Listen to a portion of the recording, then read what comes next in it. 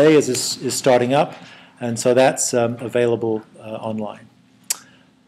So before we even start about this week, so next week, on the website there is a link to a talk on Tuesday. So there'll be no class at this time on Tuesday, but there will, for you, those who can make it at 12 o'clock to 1, a talk on Marcellus Shale water issues given by Dave Yoxheimer, who used to be a PhD student of Dick Parazek's here, hasn't yet finished, I think, but runs the Marcellus Center for Outreach, Marcellus Shale Center.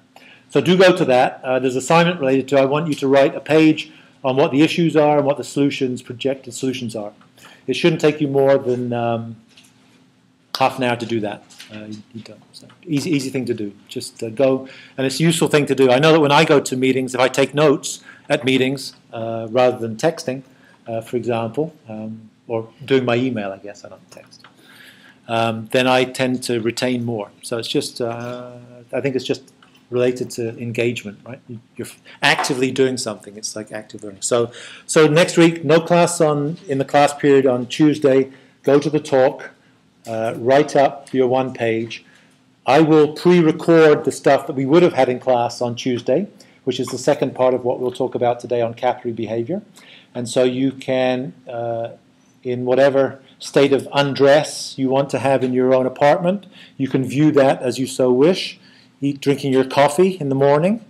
And then on Thursday, Taha is going to go through the course deliverables. So the remediation project presentation and the remediation project, the two things, the presentation and the project.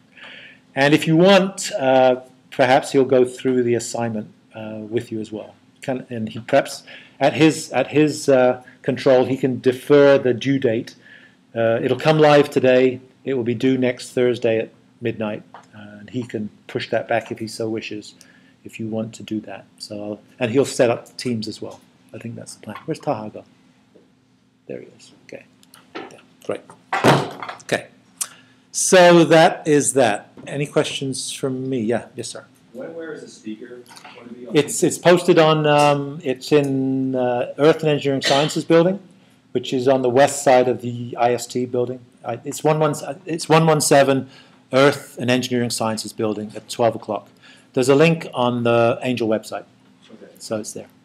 And I will send an email to state the things that I've said in the last 5 minutes to you, so you know. Okay. And the class on Thursday will be here. And the class on Tuesday will be in your apartment. Okay. All right. Any questions from that? All right. So I don't know whether you had a chance to do this or even wanted to do this. Did anyone look at this? Have any questions? Let me ask it in a different way. Does anyone have any questions on this page that we talked about? The page before this page here, which is all about your first assignment. No questions? Are there no questions because you didn't look? I'm guessing, right? Yeah? Fine. Okay. So I'm not going to introduce it other than that. But so that's your responsibility. I'm playing hardball these days. God, tough. Can you see that? Can you? Yeah. All right. I won't go through this. I'll let you. The background for this you should have seen in 452, and so that's perhaps a useful indicator of whether you're comfortable in terms of the things that we're doing. The first question is basically for Yucca Mountain. What was Yucca Mountain? To look at if you get releases from this repository, how long will it take to arrive downstream if it travels as plug flow? Nothing more than that. And how long will it take if there are a mixture of different permeabilities in the strata? So it's to make you think, and so but Taha can help you with that certainly. All right. The first part of what we'll talk about in the class is physical hydrology. So we made the case last time. This is what we'll talk about today. We'll go through each of these things in sequence. But we made the case last time that many of we're choosing to deal with solvents in groundwater, non-aqueous phase liquids in groundwater, gasolines, and diesel fuels, which are lighter than water and float, solvents such as TCE and TCA, which are denser than water and sink through water. And the behavior that we're interested in is conditioned by the behaviors of these components in groundwater. And so one way to think about this, if I plug this in, I guess that'd be useful.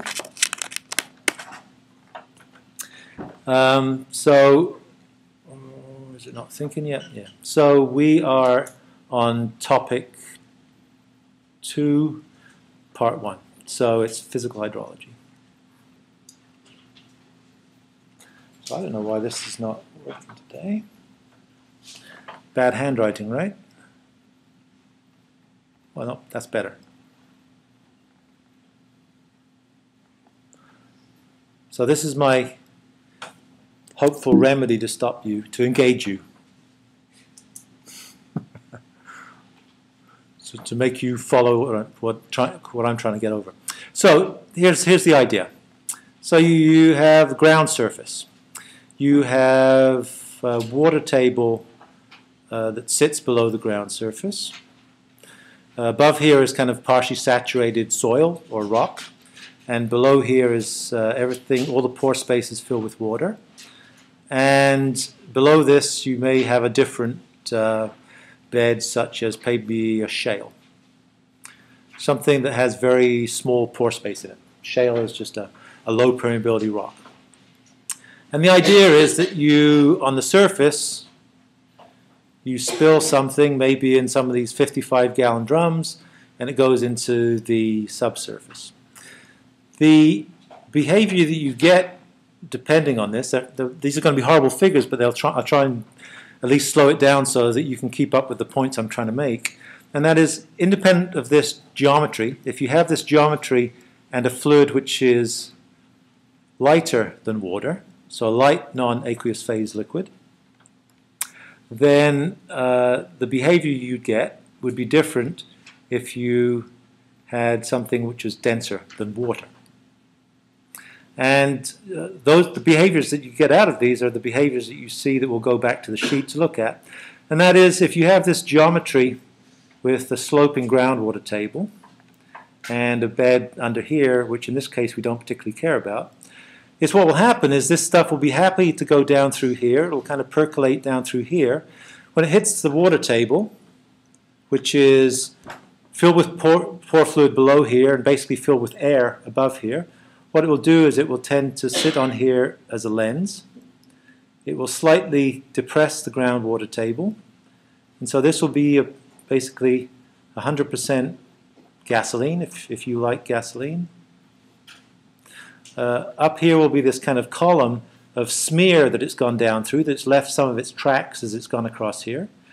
But once it gets in here, it's actually buoyed by the water, and because it's less dense than water, it can't actually sink through it. It doesn't matter that it's in a porous medium where it's only going in the pore space. It'd be the same as if it was on a swimming pool and you put gasoline in a swimming pool, you'd get this fine sheen on the top and it would sit on the top, exactly the same mechanism. So it would happily sit there. It would probably get down to this depth within a few hours to days to weeks to months, and it really wouldn't go anywhere once it's there. But what it would do is it could dissolve in the water, and because if the water table is going in this direction, and therefore the hydraulic gradient is a positive hydraulic gradient, and we know that velocity by Darcy's law is equal to minus hydraulic conductivity times the hydraulic gradient, and that velocity is a vectoral quantity, then this, in terms of if this is the x and y or p coordinate system, a positive gradient, this is a negative gradient, right? A positive gradient would be this. This is a negative gradient. So a negative gradient times a negative gives a positive velocity. So it's saying that the flow velocity in this is going to be to the right, and we could calculate what the magnitude would be if we knew what the hydraulic conductivity was, a physical property. So this would be happy to stay there, and it would really be no problem at all, except what it's going to do is it's going to dissolve in the groundwater. And as it gets dissolved in the groundwater and diffuses away from this interface, it gets picked up by the motion of the groundwater that's flowing past it, and it gets carried downstream as a plume. That's basically the mechanism by which it will move. And so that behavior is significantly different from the behavior that you'd get if it's denser than water. Where if you basically have the same kind of geological situation that you had before, now as you drop this stuff through here, yeah, sure, you get this nice little column as it percolates down through here. There's no reason why it should stop here. It's like dropping a ball bearing, I guess, in a swimming pool, or anything that's denser than water will slip below the surface, and so it won't stop.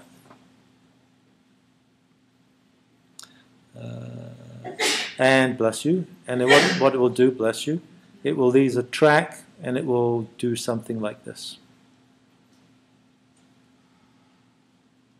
And the plume now that you'll get here, take your favorite Dean apple, whatever it is.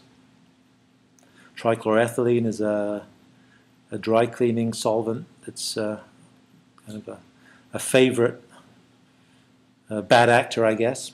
So the behavior is slightly different. Now it's not been stopped by the water table. It's not been influenced by it very much at all. It's sitting at the bottom. Still, the water will be happy to flow through here. There'll be this column here that is kind of a chimney, often referred to as chimney, which will have a lot of void space in it, which will be filled with water. And so, of course, this water that goes from left to right as it goes down here will do exactly the same as before. And you'll get a plume that will develop, and the front of that plume will be here at time t1 and time t2, and at time t3 it'll just keep on moving to the right-hand side. And so if you have a water well which is dug into this over here, where you're pulling out water, then when this gets over here, obviously it's a problem in either of these cases. So there's some significant differences between these two behaviors where it's lighter than water and denser than water. But there are also some reasonable similarities between the components that you have. Each of them have this kind of chimney which is mainly filled with air, got a little bit of water in it, and a little bit of gasoline or TCE. And of course this can volatilize and vaporize and come out of the ground with time as well. In this case, all of the free product, the gasoline itself, is basically cupped and buoyed on the surface of the water, which it physically can't get below because it can't sink below. It's like oil and vinegar in a salad shaker. And the only way that it can move in the groundwater is to dissolve in the groundwater and be carried downstream. Where this material here is basically 100% filled with water with a little bit of stuff as dissolved material. Not free product. This is what we'll call as free product, which means it's in its free phase, not vapor phase. And it will dissolve in groundwater and be carried downstream. This has exactly the same chimney with mainly air, some water, and a bit of TCE. This will be mainly water, no air, and a little bit of TCE, which is just the smear that gets left as it goes down through here. And this will keep on going, as we'll find out, to the center of the Earth if it's not stopped by something. And it has to be stopped by something, and bless you, this something would be what we'll refer to as a capillary barrier. Not because it has low permeability, but because it has small pores, which we can't get into. And so I say that when we talk about DNAPLs, it's the most, or NAPLs, non-aqueous phase liquids, it's the most difficult problem to solve, is because we have to talk about multi-phase flow in getting to where it starts to dissolve from, and then on top of it, talk about the dissolution of this in groundwater and the rates at which you'll travel downstream. So we have to solve this problem first to know what this will look like before we know what the plume can look like. And so if we want to solve any of these problems, we need to be able to know exactly what this initial state will look like as a prerequisite of doing anything. So that's why it's kind of a challenging problem to deal with. And so this figure explains exactly that. This is the zone where you have this smear. You can't really see it very well here, but this is a lens that sits on top of the water table, which does something like this. This would be the smeared area. This would be vapor in the gasoline vapor, which would be volatilizing off, and it would work its way up through the partially saturated zone and come out of the surface in some small quantities. And the only interaction that the free product has with the water is in this kind of zone here where it can mix with it, and ultimately where it can then be carried downstream because the water table is saturated. The other thing that you probably know from your 452 class is that the saturated zone is overlain by what's often referred to as the tension saturated zone or the capillary fringe. And so this is a region where this is 100% filled with water, and this is where, and the water pressure at this point is equal to atmospheric, which is by definition the definition of a water table, and we often use this little triangle to denote that. The water above this is actually in tension. So the water isn't just at the pressure of the atmosphere, it's at less than the pressure of the atmosphere. And we'll talk about the reasons for that in due course. But when this lens comes down through here, basically what it will do is it'll kind of flatten out this tension saturated zone and remove it so that the water table now looks like basically the base of this zone here, if I can draw that. So, okay. And you see exactly the same behavior here. It's the same idea.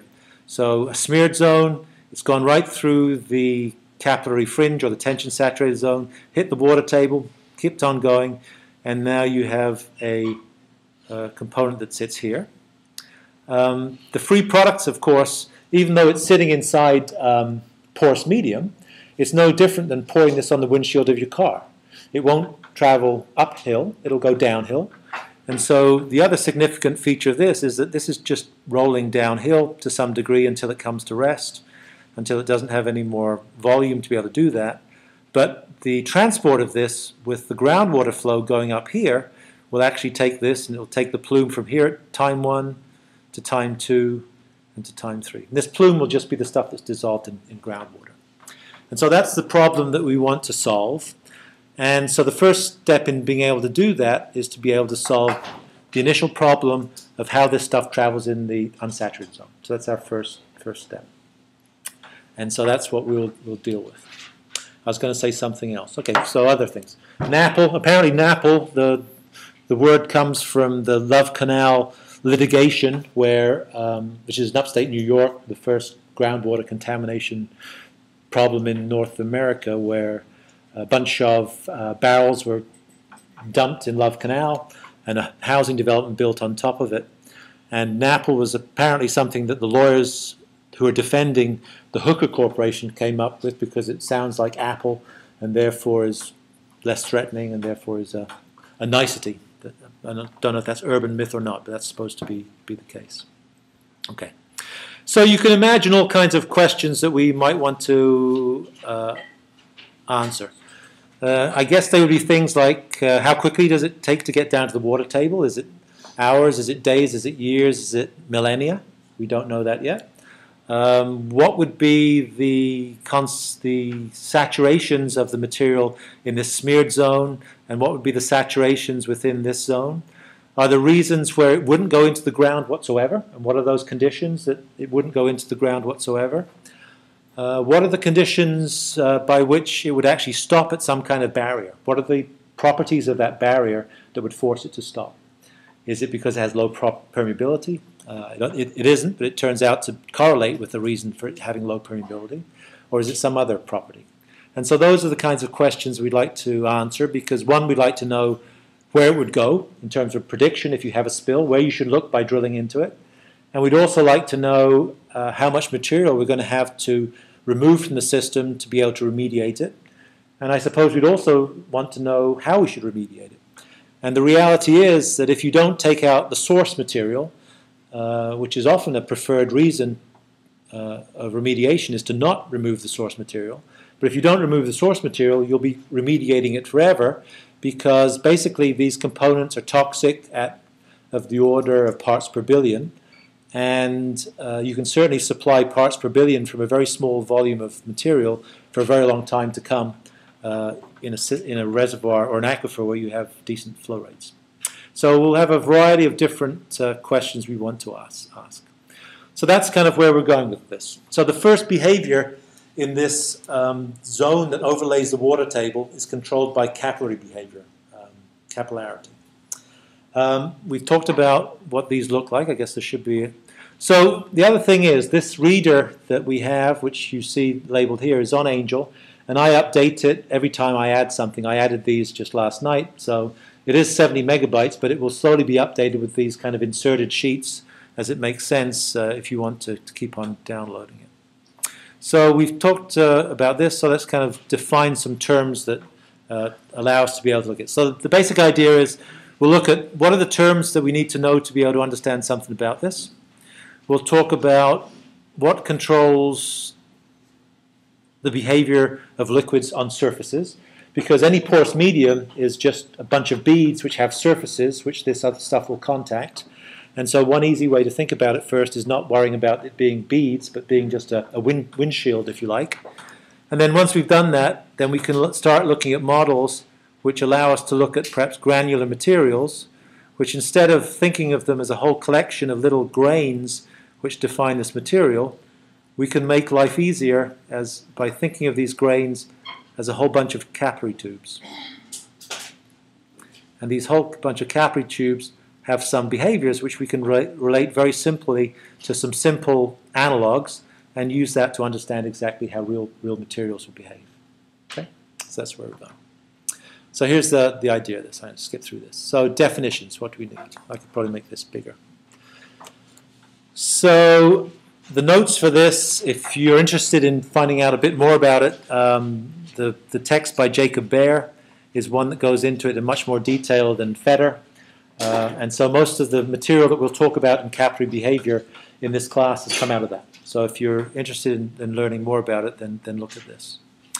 So what do we mean by these fluids? Well, you know this, right? The difference between miscible displacement and immiscible displacement is that in miscible displacement, the fluids mix, and they can be, one can be dissolved in the other.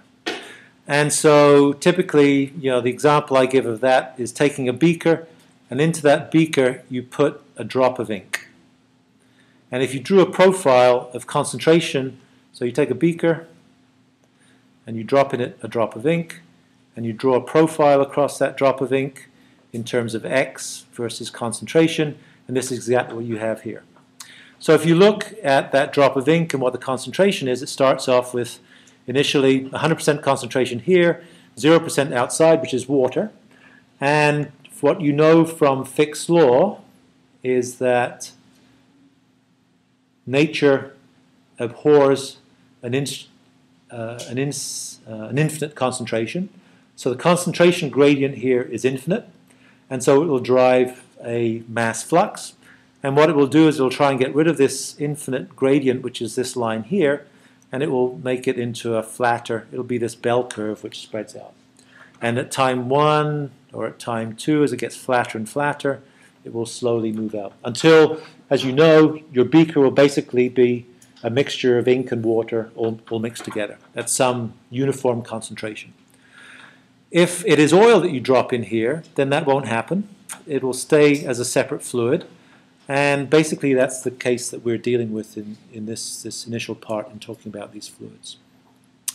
When we talk about real materials with porous media with water in them, we need to define things in an appropriate way. And so what we'll find out that there are a couple of important parameters that we'll use.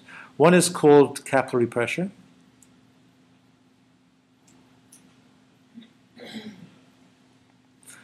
And that is referred to as P sub C, which is the difference between the pressure, by definition, in what's referred to as the non-wetting fluid and the fluid pressure in the wetting fluid as a result. And we'll talk about that a little later. And the other term, which is perhaps less abstract and esoteric, is saturation. So saturation just refers to the amount of fluid that fills the pores, which is of a particular kind. And so by definition, the saturation of phase A, so this is phase alpha, right? This is phase alpha. So the saturation of phase alpha is the volume of that fluid within the volume of voids within the REV, the representative elemental volume.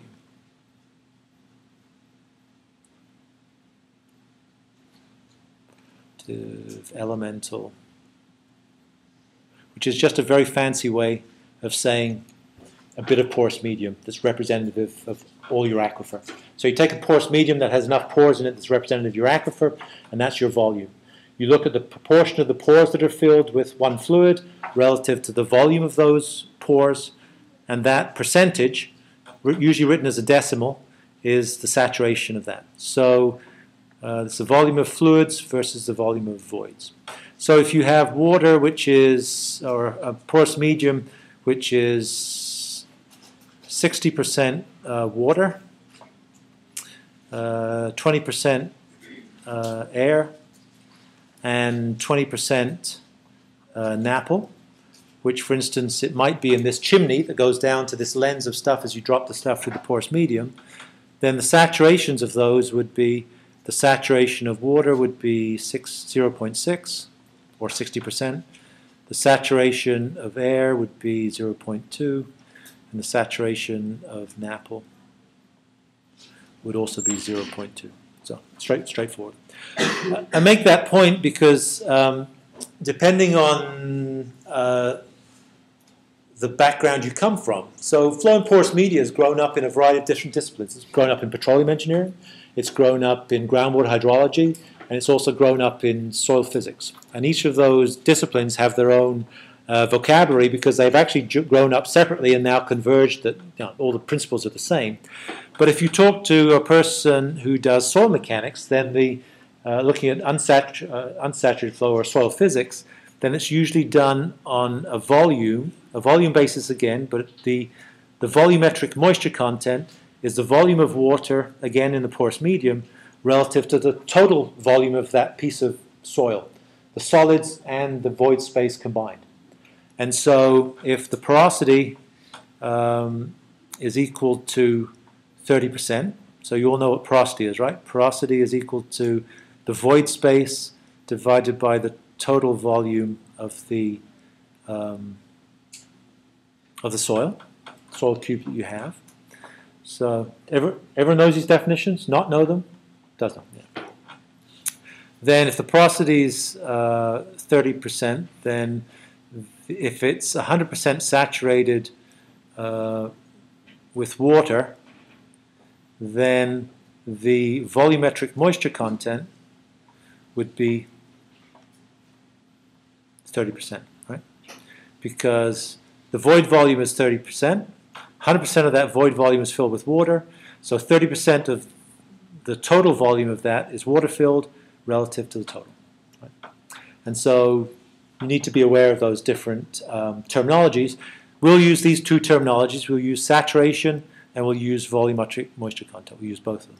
In soil mechanics, the terminology for moisture contents is in the weight of water relative to the weight of solid. So it's just another different definition. We won't use that, but you should be aware that there are these different definitions. And the other thing that's important in this, which I didn't make the case, but you should realize, of course, is that the saturation across the phases, so if the saturation of the water plus the saturation of the air plus the saturation of the napple in this case should add up to 1, and they do. So in other words, the sum of the saturations are equal to 1. So in other words, this 1.0, right? So straightforward. So we need to understand that because that controls the things that we're talking about. All right. So I'm not going to go through those. So we made the case that the first thing we'd like to be able to understand is how this stuff behaves on the windshield of your car, because that's the easiest way for us to understand. Of course, actually, let's step back one from that. And the easier way to think about it is in terms of how it would behave not on the windshield of your car, but if it's just two fluids in contact with each other. And so if you think of the case of salad dressing, where you have water, I guess, over oil. I guess it would be this case, right? So if it's salad dressing, this would be water, which is denser than olive oil. Last time I checked. This would be olive oil. and you have gas above that, which is the atmosphere. If you look at the interface between these liquids, you could imagine that there is basically a triple point, not in terms of a triple point in terms of a phase diagram, but in terms of a triple point in terms of where these components meet. And if we're talking about interfacial tension, the forces that act between fluids, they only act at the boundary between the fluids. Away from the boundary between the fluids, there is no interfacial tension, there is no force that acts. They only act at the connection between those fluids. And so if you look at this point between these three fluids, then you can draw a diagram where the connection between these fluids is just driven by a force diagram, which is the forces that act at the confluence of these three fluids. And you can basically do an equilibrium calculation to see whether the force pulling this boundary here to your left is bigger than the force pulling them to your right. And if the force pulling them to your left is bigger than the force pulling them to the right, you'd expect that this would take a thin layer which would cover the whole of the swimming pool, and you'd have the air above it, you'd have the gasoline on the water of the swimming pool as a sheen, and you'd have the water underneath. Or if the force pulling it to the right is larger, then it would sit on the surface as a blob and wouldn't get bigger than this blob, which would have some height attached to it. And so I don't think we need to belabor the point, but you can take this and you could do a free body. You can resolve forces in the x direction, and of course the forces in the x direction acting to your left is this magnitude here, the force acting to the left. And the forces acting to the right are due to the interface between the gas and the liquid, which is this one here, multiplied by this value here, right? So this is sigma bg cosine theta bg, nothing more than that. So you're just resolving. So that's this magnitude here. Likewise, you do it for this force here, which is due to the force between the oil and the water, and you have these four components. And so if you wanted to, should you want to, then you could make a determination whether this would sit as a sheen on top of the swimming pool or a blob. If you knew what these interfacial tensions were, if you took this cosine value to be a very small number, which is basically 1, so in the limit this will go to 1, right? The cosine of this. You can make it 1. And if you know what the interfacial tensions are of these interfaces between these two fluids, which is a fundamental property which you can go to a book and look up, then you could figure out how it would sit within this on the surface of the fluid. Whether it would sit as a sheen that covers the surface of the swimming pool, or whether it would sit as a blob. Okay? And it's just depending on whether the force pulling it to the left is bigger than the sum of these other two forces. That's all. So, fine. You won't have to reproduce that in anything we'll do here, but it's useful to at least understand the concept. So now if you put the same stuff on top of your windshield, and your windshield is now a solid or a glass plate, you have the same oil that's present on the top, and you have another fluid. It could be gas or a liquid that sits on the top. This could be water, or it could be a gas. It doesn't really matter. And you can basically do the same calculation. And what you can do is you can calculate the same force body diagram as we talked before. Won't go through the points to define that. And you can make the same calculation as to whether this will sit as a bead of water on your windshield or whether it will completely wet the surface at a very thin depth layer. And it's important to know that because you can imagine that if you're trying to push fluids through a porous medium, and of course quartz is basically glass beads, is it basically behaves as a glass surface that you're trying to push stuff through. And if it's not going to spread very easily across this medium, then you're going to have a lot of pressure to apply to push it across. And so if you're worried about whether it goes into the porous medium really easily, it's probably a good thing that it doesn't, if it doesn't wet the medium very easily, because it won't go in very easily, so you don't have to worry about the transport. And so all of these behaviors are predicated on whether we can actually wet this surface. So what you need to know from this is not so much how to be able to resolve these forces, the fact that you could resolve these forces if you so wanted to, but more the case of the fact that the behaviors that you get would be different if this is able to completely wet this surface or whether it's stopped from wetting the surface. And so the other definition that we need to deal with in terms of properties that control this behavior, the first property is knowing something about surface tension. Surface tension is the tension between a liquid and the vapor above it. And interfacial tension is the tension between two fluids, two liquids, I guess. But if we know what these properties are, and you can look them up in text, handbooks, and we'll supply them in this class. If you know what these properties are, you'd like to know whether you can calculate exactly what the behavior would be on this glass frit, which would in some way be some indicator of how it would behave in the subsurface. And so what we define is another term, and the term is wettability. And wettability refers to the ability of a liquid to be able to wet, quote unquote, a surface. And so the terminology that's used is that you look at this angle that is defined by the shape of the bead that sits on top of this surface. You always measure this angle just by convention from the densest fluid. So it goes from the densest fluid, and the value here would be 0. This would be 90 degrees, and this would be 180, obviously. And in terms of the definition here, if the angle is less than 90 degrees, then this fluid is said to wet the solid. And so wetting the solid means that it can try and move relatively easily across it. So most sands in petroleum reservoirs, most of the aquifers we'll deal with are what are referred to as water wet. They'll be wetted by water. Water will be basically sucked into them. So you put a bead of water on the surface, it'll just disappear into it because it has this affinity to be able to claw itself. It's attracted to the surface, and therefore it wants to be able to move across here. If the angle of attraction between these is 90 degrees, in other words, basically, what would that look like? I suppose it would look like this. It would look like a blob that sits on the surface like this, right? So this is 90 degrees, and this is 90 degrees. This would be water, or soaps. This would be the wetting fluid. And it'd be 90, in other words, it would just take up this region here. And a fluid which is the opposite, I guess this one's this one, and a fluid which does the opposite, which would have this. So this is the denser fluid,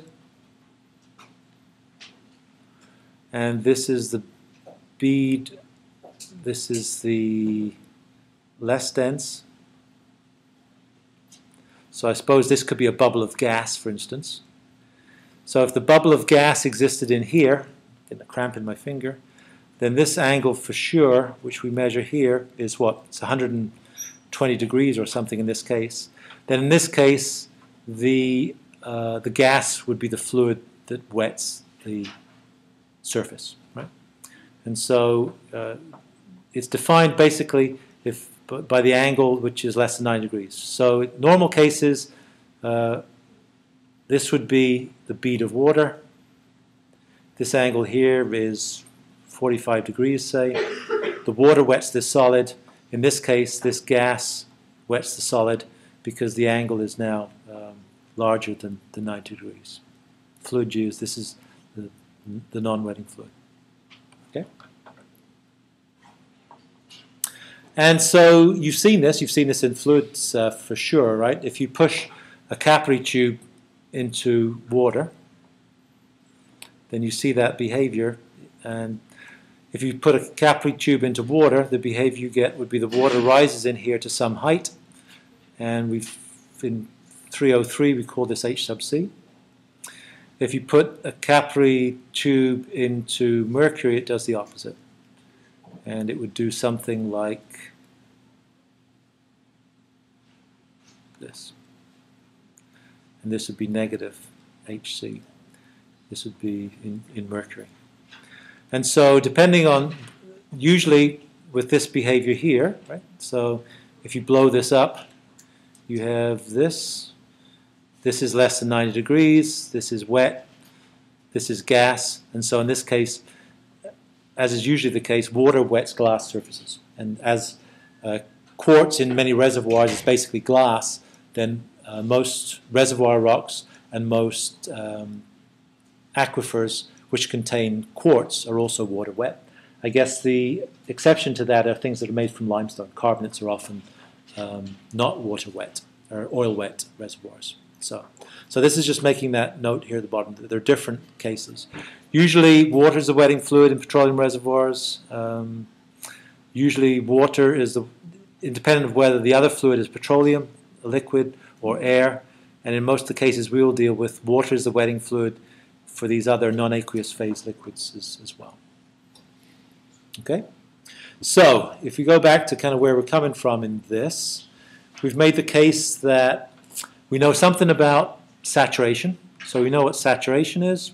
We've kind of defined capillary pressures, although we don't really need to use those yet. There's a difference between the fluid pressures in the two different fluids that we have in our system. We've talked about how these affects behavior both on fluid-fluid interfaces and also on fluid-solid interfaces.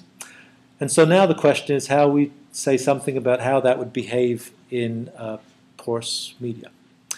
And before we go and talk about that, the easiest connection to make is that when you're talking about porous media, of which this is a really bad diagram, but you get the picture. This is actually a blown-up diagram of some experiments, kind of classic experiments that are done by a guy called Frederick Schwiller, who dropped Napples, lighter than L Napples in this particular case, into basically an aquarium tank full of soil with water in it, and looked at the transport of these Napples as they went through this partially saturated zone, and then blew up portions of them. And what you see here is a whole bunch of beads, where the beads are in contact with the wall of this aquarium. And you can't see it very well, but there's a contact between the non-aqueous fluids, you can perhaps see it better in this, in that there's a pathway that this fluid has chosen to take, which is kind of wound down through these beads. It hasn't gone through all of the connections, right? It hasn't gone through this connection, for instance. So one question might be why? This one's kind of stopped here instead of keeping on going down through these gaps between here. And again, the question is, why is that? And so one way that you can actually get a stab at why this behavior might occur is to think of a really straightforward analog to understanding what this porous medium can be represented as. And so the first analog that you could apply would be to think about a capillary tube. Okay, well, perhaps I won't do that yet. Yeah, perhaps we'll talk about a capillary tube. And what this allows us to do, again, if you've taken a fluids class, you'll recognize this. It's exactly the geometry that we've looked at previously. And the basic idea is this. What we'd like to do is we're going to take a porous medium, and this porous medium happens to have a whole bunch of solid grains in it. And these solid grains, I describe a pore in it. And so if we blew up this connection between these solid grains, and I can do it well, I guess I didn't blow it up very much, you could think of this pore, and I can't use a different color here, but I guess I could do this. You could think of this pore as having an equivalent radius. I've probably drawn it a bit big. But think of this as a little capillary tube, which is present within this pore. And we think that the kind of constricted shape of this pore is something that stops these non-immiscible fluids from being pushed through the system. Right? You can imagine trying to push a bubble. Perhaps the easiest analog is if you had a straw filled with water, which is representing this pore throat, and you try to blow air into it, which is another immiscible fluid, the force you have to apply to be able to push the air out of this is governed maybe by the amount of fluid that's in there, but also as the tube got smaller and the interfacial forces got larger, it would actually be the resistance of the interfacial forces which would be stopping it from moving out. And so what we'd like to be able to do is to be able to represent this porous medium instead of as being a whole bunch of gaps between these pore throats. Instead, we can represent it basically as a bundle of capillary tubes. And so if we know how one of these capillary tubes behaves, then we can look at all of them together and we could make some suggestion as to what the controlling features would be if we look at behavior of a porous medium. And so the easiest way to look at this is to basically look at a capillary tube. And so here's the idea. This is a capillary tube. You put it into water. It rises up to some height. You can do a couple of things, right? You know for sure, since the pressure on this surface here is atmospheric, as it is on this surface here, if you go across a fluid and you're on the same elevation as you go across that fluid, then you know that this point here also has to be atmospheric pressure as well. If you know that, then you could actually cut off the bottom of this tube, and you could make a tube that looked like a free body, which is this, where this is the height of the tube, this is its diameter. You have to apply some kind of force here to be able to lift it up, and you can resolve the forces on this. And so what we're doing is you're just cutting off the bottom of the tube, picking it up, and seeing if we can balance the amount of force that we have to apply here in the vertical direction versus the weight of the fluid which is coming down here. So that's all we need to do. So two things. We know that this is atmospheric pressure. We know that since we can go from this point to this point here, which is on the same horizontal line, so this has to be atmospheric pressure. We can therefore cut it off at the bottom and represent it as this. And now we can treat it as a free body, and we can just balance forces. If we balance forces, then what are those forces going to be? What's the weight of this? Well, let's ignore that this is a dip here. Let's think of this whole volume that we have here. So pi d squared upon 4 is the cross-sectional area. The height of it is the cross-sectional area times the volume. So this is the volume of that. The unit weight times the volume together is going to be the force acting vertically. And we equate that with the force acting upwards. And so if this angle here is theta, then again, just from a free body diagram, this is the force which is due to the interfacial tension, which is going to be this times the length. This is the circumference of this. So if you're looking down on this thing here, this force, the interface acts at everywhere around this circumference, and so you can just multiply the magnitude of this force multiplied by the circumference, which this gives us a total amount which is F. And if this is theta, then this is just F cosine theta. And so that's all this is. And so we've done this before. So what we're interested in doing is just rearranging that in terms of the one parameter we'd like to know. We'd like to know how high it would like to rise up in here. And if we rearrange the thing, we get the height rise, and we see that it is proportional to the interfacial tension between the water and the solid. We can probably throw this away. Let's just throw it away for now. And it's inversely proportional to the diameter. So the smaller diameter, the higher the height rise. We know that. Go ahead. Where do you get like the cosine of theta? It's because we want to do this. So the force that we're applying is in the direction of this interface. Right? So this force is actually aligned. So this interface slopes up here. And if you draw this force merely as the extension of this is this force. That's the direction of the force. But we want to know, because we're resolving vertically, what the vertical component of that force is here. And it's this magnitude. I haven't drawn it very well. It's this magnitude here. So it's just this. Okay? So it's just this force times cosine theta. It's just a component of this force vertically, if this is a right angle here that intercepts this. Okay? And so it's directly, so the higher the surface tension, the higher the height rise. The smaller the capillary, the higher the height rise as well. And so that's just the relationship. And so in some respects, if you're trying to blow a bead of water through a tube, this is physically the force you have to apply to be able to overcome the resistance of the water in the tube that sits there. And so if we think the tube is really representative of one of these pore throats in our porous medium, then at least we have a relational, a way of defining how we think the behavior should be. We know that if we get really narrow pores in our porous medium, we're going to have to apply a big push to be able to force the fluid through there. And that's not much of a problem if you're in a petroleum reservoir, because you have 5,000 feet of overburden there and you can build up a big pressure. But if you're sitting in a surface reservoir where the only force that drives this thing is its self-weight, then these forces are relatively large compared to the self-weight of this, as we'll find out. So this is important. So the take-home message from this is that this height rise is directly proportional to surface tension, interfacial tension, and inversely proportional to the capillary diameter.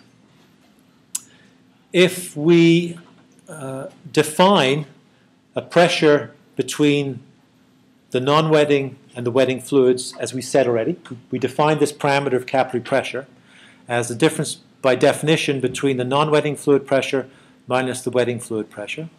Then in this particular case, this would be the pressure of the water would be the pressure here.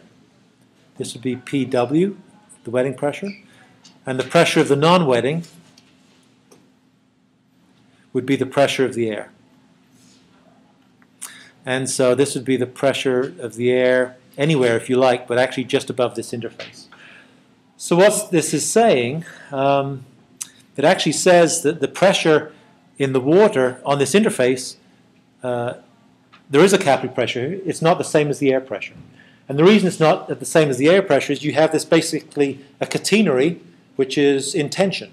So you're thinking of, you have this horizontal surface of the water, you lift up the sides of it so it's in this bowed shape. The air pressure above it is atmospheric, which we're taking as zero. The pressure in the water above that will be less than atmospheric. It's in tension. And so the magnitude of this capillary pressure is actually really equal to, what is it? It's actually equal to the capillary pressure, PC, stop moving, is equal to this height rise multiplied by the unit weight of the water. So in other words, you could think of this as, well, you know it from fluid statics, right? We've said that the fluid pressure here has to be zero because it's atmospheric outside and it has to be atmospheric here. You know as you go upwards in a fluid, the pressure decreases. So it starts off with atmospheric pressure here, then by the time you get to here, it must be less than atmospheric pressure. The density of the air is so small that basically the pressure in the air here will be the same as the pressure here, and so this is going to be in tension relative to this, and so there'll be a difference between those. So this is an incredibly important parameter that we'll use. Well, all the things we talk about are important. And so if we wanted to, if we substituted this expression into here, we can calculate the capillary pressure, and it's going to be equal to 4 interfacial tension between the two fluids, the diameter of the capillary, the unit weight of the water, multiplied by the unit weight of the water, which is just this. 4 times interfacial tension divided by diameter of the capillary. And so that's an important parameter for us to understand. So we've talked about capillary pressure. We've talked about it being the difference between pressures in the wetting fluid and the non-wetting fluid. In this particular example, the wetting fluid is water, the non-wetting fluid is the air. There's definitely a difference in the pressures between them, and we now know how to calculate it in some straightforward way. And we will use this expression in the future to do that. And so this is basically the punchline, if you like. The capillary pressure is given by this expression, and it's proportional to the interfacial tension. Higher tension, the more pressure you have to push this stuff into the fluid, into the porous medium, and the smaller the diameter, the larger pressure you have to apply as well. Okay? So that's kind of the fundamental building block that we will use. So our interest in using that, yeah, well, let's look at an application then of that rather than talking about this kind of esoteric stuff. And so how might we want to use that? Well, we can use that to basically look at how saturations change in a porous medium. And so this is kind of moving back from this capillary model to seeing how we might apply this. And we made the point before that most of the materials we're going to talk about in terms of aquifers are water wet. And so that means that they love water. Water loves them. Water loves the grains, basically. And so physically, a monolayer of water would love to cover all the glass that we have. In fact, that's the reason that it's kind of creeping up the side of this glass tube, because it just loves the glass tube and it just wants to physically go up. It's hydrophilic, right, rather than hydrophobic. And so in a water-wet sand, which is by far the majority of the materials that we'll deal with, this comes from Baer's book. It's written typically from a petroleum perspective. Oil is the dark fluid and water is the light fluid. And so if you're looking at a petroleum reservoir, then you start with the majority of the pore space is filled with hydrocarbons, black stuff. But what will be left there are some small pieces of water relative to these cross-hatched grains of sand. So these portions of water are present here. And actually what's also present here, it doesn't show because you can't see it, is that because the water loves the quartz so much, there will actually be kind of a monomolecular layer of water which is in touch with the grain that covers the grain but is inconsequential other than that. And then there's a small pocket of water that sits here. And so this would be what? This would be 70%, no, this would be 80% saturation of oil, and it would be 20% saturation of water, and there'd be no gas in this. If you, bless you, if you pump water into here, which is how you get oil out, you don't just suck oil out, you have to replace it with something. So you suck the oil out and replace it with water, then you change the saturations to maybe 50% oil and maybe 50% water. You change the kind of topology, if you like, the connectedness in this pore space.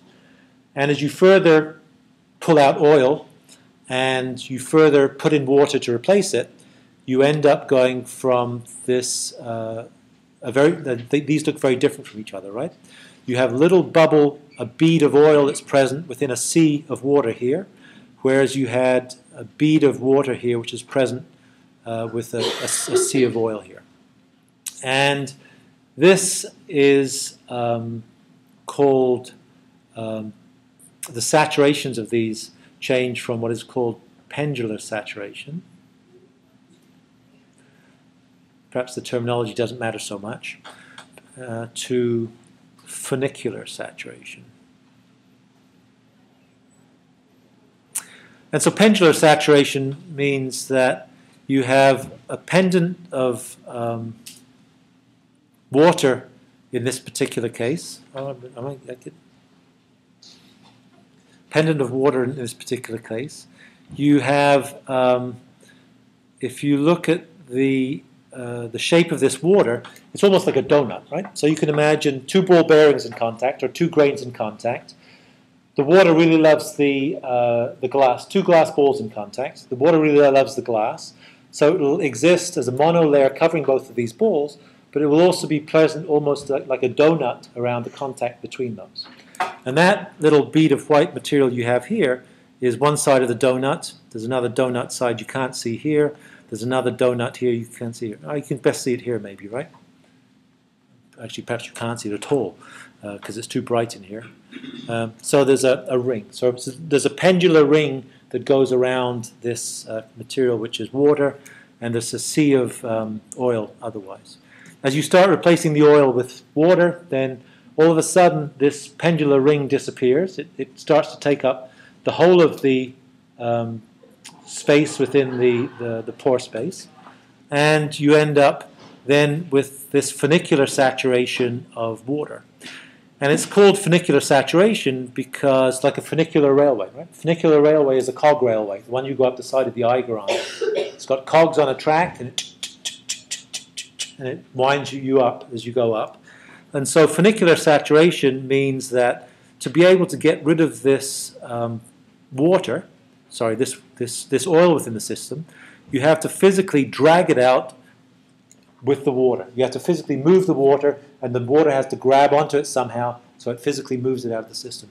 But basically, in this circumstance, you won't get any oil out of the reservoir. It'll stick there.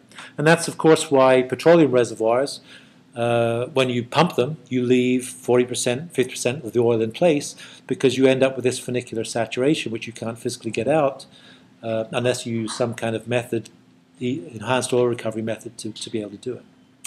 And so that's relevant for groundwater hydrology problems, because you know that this exists in different places within our plume, right?